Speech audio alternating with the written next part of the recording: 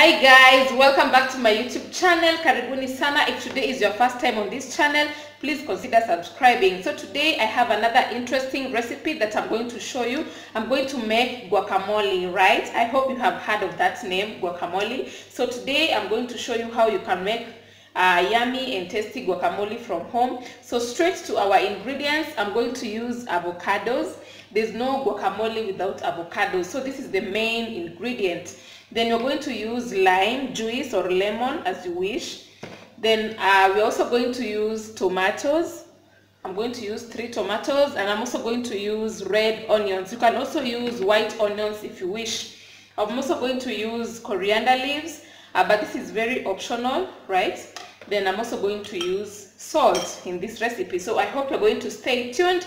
I hope you're going to like this video, and please let us interact in the comment section. We are all learning in this channel. So let's get straight to the process.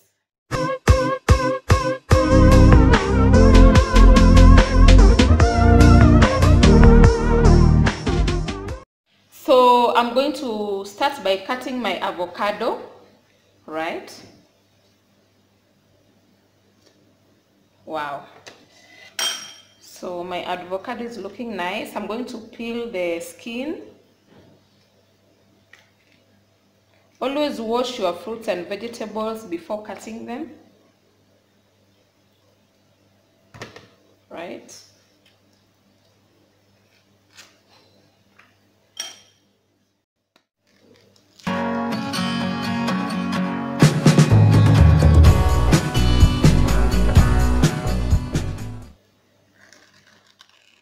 So after peeling the avocado, I'm now going to mash my avocado. I'm using my fork to mash the avocado, but if you have a masher, you can use it. Also make sure that you get ripe avocados so that it is easy to mash, right? So I will mash it nicely.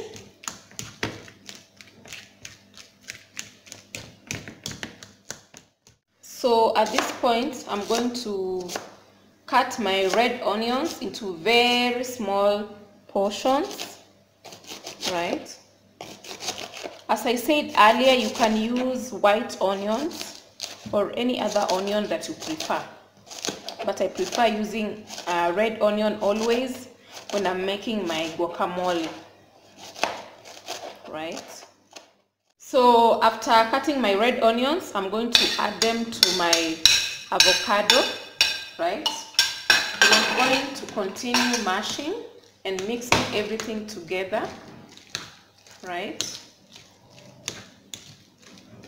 Wow.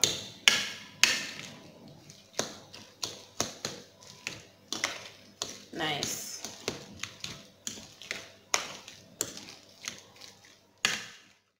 So next, I'm going to cut our tomatoes, right? Always make sure that you use almost ripe tomatoes, not very ripe, because we don't want our guacamole to have water. So it's good to remove the pulp, right?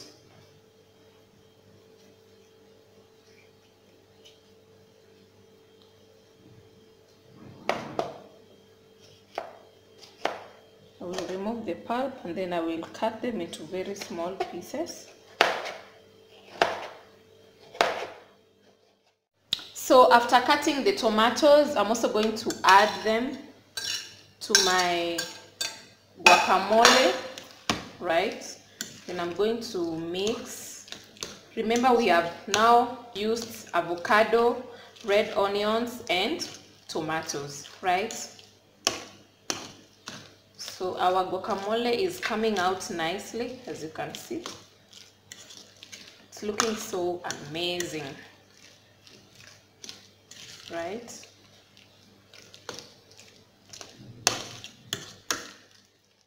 So next, I'm going to use the lemon. So I'm going to slice my lemon. Then I'm going to squeeze to get some lime juice, right?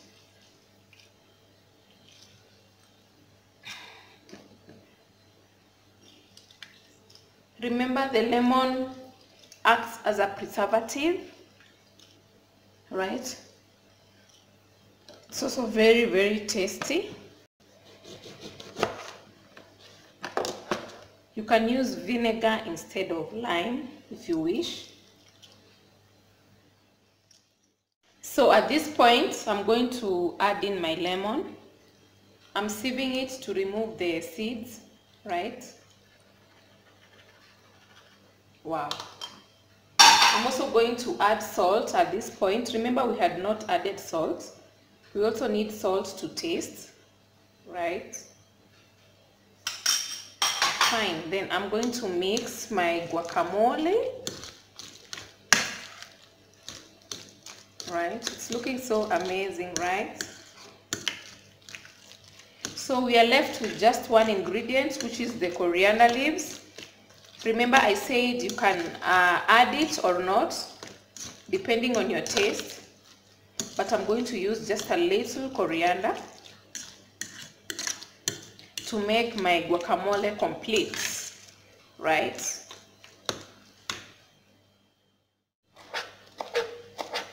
So I'm going to cut my coriander into very, very small pieces.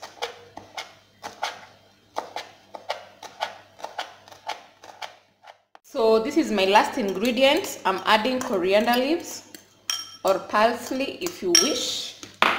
So I'm going to continue mixing my ingredients together. Wow, it's looking so amazing, right? My guacamole, so amazing, right? So guys, you can serve this with your rice as a side dish, or you can use it when taking your snack, or if you are on a diet, you can also take guacamole, right? It's very healthy, as you can see. So this is a very, very simple process. So guys, our guacamole recipe is ready. As you can see, it's looking so amazing, so yummy. It's very easy to make, as you can see. Remember, we use tomatoes, onions, avocado as the main ingredients when we're making this guacamole. So this is the end of this video. I hope you liked it. You can serve guacamole with your favorite dish, right? Or if you are on a diet, this is a very, very healthy. So let me show you how you can store your guacamole to last longer in the fridge. Of course, it's a day's meal. So after preparing your guacamole, you can use this clear aluminum foil, or you can use this cling film here to cover your guacamole before storing in the fridge. So for me, I love using this clear cling film, right? So you cover it nicely, and you're good to go. So this is how you store your guacamole in the fridge, right? So I hope you liked this video. Please don't forget to subscribe. Bye.